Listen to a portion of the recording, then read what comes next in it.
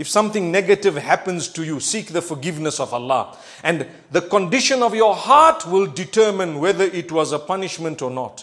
If your heart is made distant from Allah because of something that happened to you, that is a punishment. And if your heart became closer to Allah as a result of something that happened to you, it was the biggest blessing.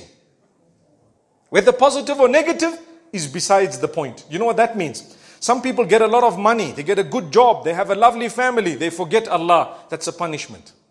Why? It was something that looked positive, but it drove you away from Allah. It took you to the clubs and it took you to bad habits. If that's the case, it was a punishment. It's not a blessing. Something looking good was not a blessing because it drove you away from Allah. And on the other hand, something that was looking so bad, you lost your job, you lost your limbs, you had an accident, someone passed away, etc. If it made you come for salah and change your life, wallahi, that was a blessing from Allah.